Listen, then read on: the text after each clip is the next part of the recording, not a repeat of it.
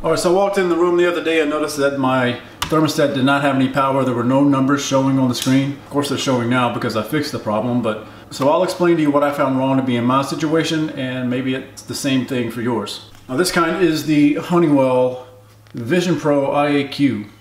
Everything I found online about no power to thermostat was telling me to change the batteries. Well, if I take this thing off, there's no batteries. So this is the kind that doesn't have batteries. It's just wired directly into the house. So let me show you what I did to try to figure out what was wrong with it and how I fixed it.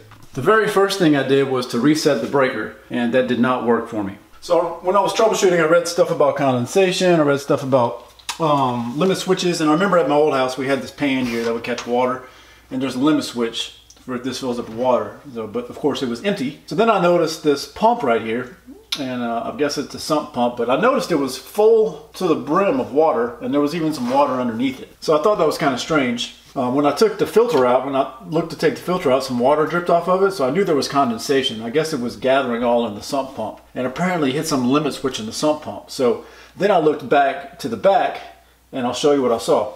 So when I looked to the back, I saw this red light here, and that's where the pump is plugged into. So that told me that, well, the switch has tripped. So I hit the button and the light went off, and then the sump pump immediately turned on and started draining the water out. So when I went upstairs, the power was back onto the thermostat. So try that, see if that works for you. And I was so glad that I found that instead of having to have somebody come out and me pay them a couple $100 to find just a simple socket tripped.